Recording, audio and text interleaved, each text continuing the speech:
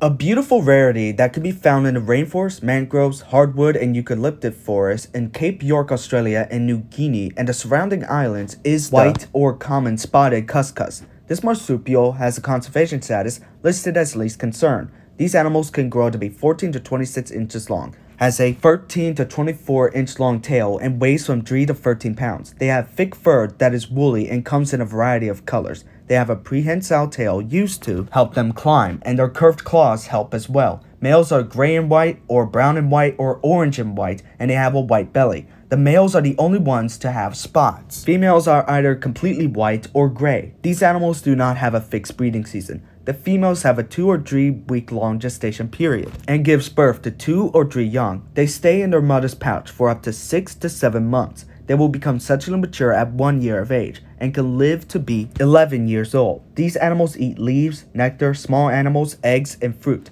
These animals are shy, nocturnal, and aggressive. They make platforms in tree branches to sleep in during the day, but will also sleep in tree hollows, under tree roots, and around rocks. They are slow-moving animals. They are solitary, except when they decide to breed. Males tend to fight each other off for territory, and females, while fighting, they will stand upright, scratch, bite, and kick other males and predators. They mark their territory with scent marks on branches and twigs. The musky odor comes from their body's scent glands. They warn their threats by barking, snarling, and hissing. It is rare for them to be active during the day.